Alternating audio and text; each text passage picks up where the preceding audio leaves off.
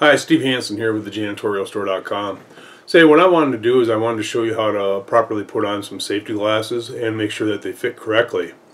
So with these glasses, they actually have an adjustable bow here, and so you want to make sure you got the right length when they're sitting on your face. So you would open them up, take them and slide them up over your ears, and then slide them up to your face. You don't want to push them too far. You don't want your eyelashes touching the lens, but you want them to fit close to your eyes because you don't want to leave any major gaps in here for objects to fly in. And you want to make sure that they fit comfortably around the ears. So that's what I did earlier, is I just took this and I adjusted it to the proper adjustment for me, so it wasn't digging behind my ear.